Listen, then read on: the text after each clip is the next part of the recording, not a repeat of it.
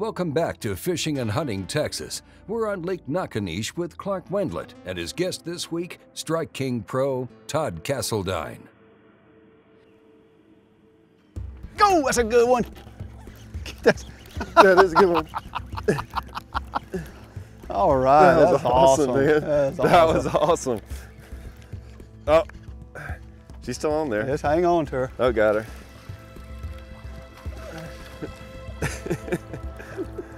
Ooh, that's a good one. These fish are fat. That's a healthy one look right at there. that. God, that was awesome. Man, that was awesome. Like Clark threw in there and got bit, and I guess it was in so much stuff. I don't even think he did anything wrong. It just missed it. There was so much stuff there, and I threw back in there and crushed it. Look at it, she ate. I mean, just totally ate that it. thing. Yeah, totally ate it.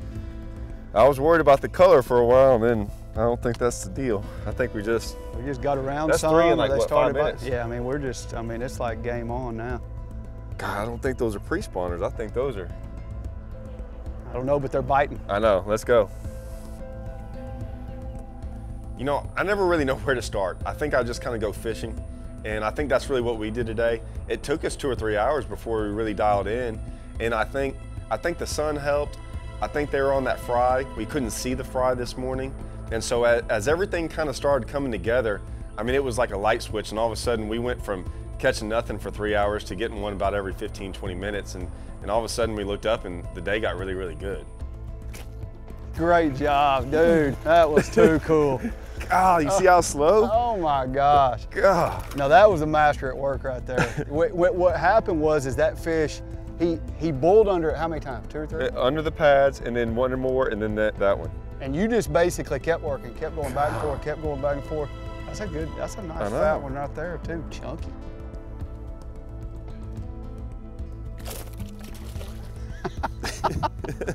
He was still mad. The popping perch, I mean, it's a bait that's easy to walk. It's got a good cadence when you're working it. You can work it slow. We caught some slow today. You can work it really fast. It throws just a little bit of spray. I mean, the bait is made perfectly. As Todd said, the bait is made around the hook.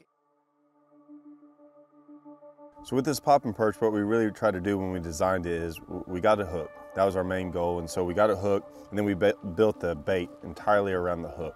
So when you look at it, you know, the hook's it's totally weedless. It sits right on the edge of the popping perch, and you can see that.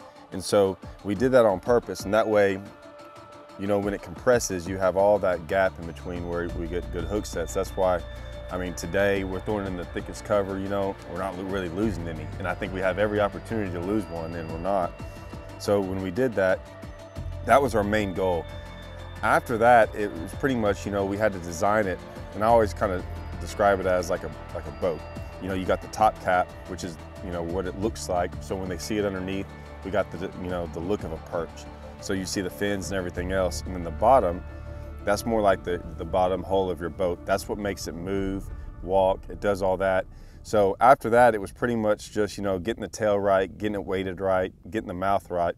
But those two were the two biggest reasons of why we designed it and how we designed it to where, you know, it was built exactly how we wanted it to perform right and never lose one.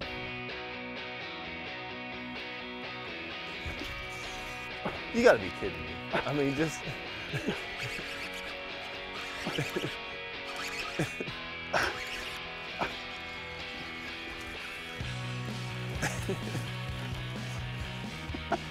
Yeah. That's fun. Popping perch right there. That's a nice one. That's fun. It's just fun to work so hard to get back in stuff like this. And I mean, the boat will take some punishment when you get back in stuff like this, but if you got the right boat, you can do whatever you want back here, so.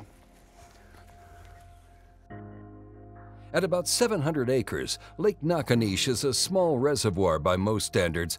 Texas Parks and Wildlife began stocking the lake in 2009, 3 years before opening to the public.